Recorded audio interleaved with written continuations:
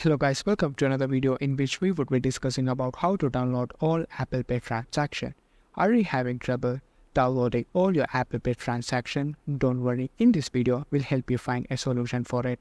Just follow these easy steps. To download all your Apple Pay transaction, you can follow these steps, which primarily involve accessing your Apple Card statement through the Wallet app, exporting the Apple Card transaction via iPhone Wallet app.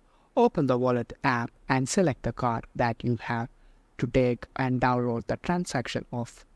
If you already have set up an Apple Cash wallet or card, it will be available here. Now tap on Card Balance.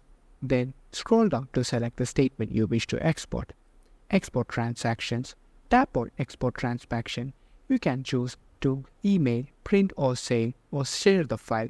If your iPhone runs on iOS 13 or later, you can export transactions in various formats such as CSV, OFX, QFX, etc., which are compatible with many financial software applications.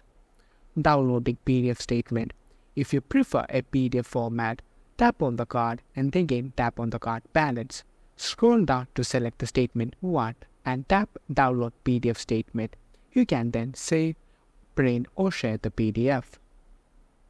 Thank you for watching.